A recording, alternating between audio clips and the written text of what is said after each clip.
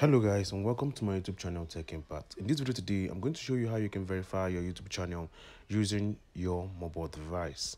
So to verify your YouTube channel, you must have a phone number and you must be on the YouTube for at least 30 days. And you must have a video. So let's go in, without wasting much of your time, let's go in and start this video. So the first thing we're going to do here is we're going to open our YouTube studio.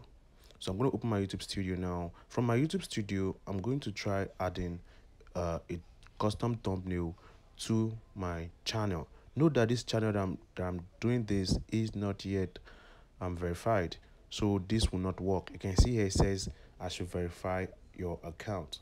So what we're going to do now is we're going to click on the learn more icon. So from here now, you can see where it says account is verified. You want to click there.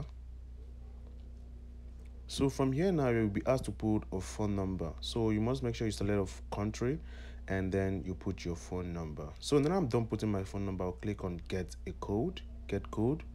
So a code will be sent to me, and I'll put it in here that says the digits. So once I click put on the code, I'll click on submit and my account is verified.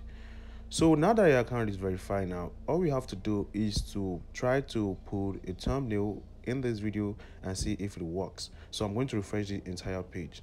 So once you verify your channel, you'll be able to post a longer video, and you'll also be able to add custom thumbnail, tags, and so many other things into your YouTube videos. So guys, I'm gonna add the profile picture, which is thumbnail.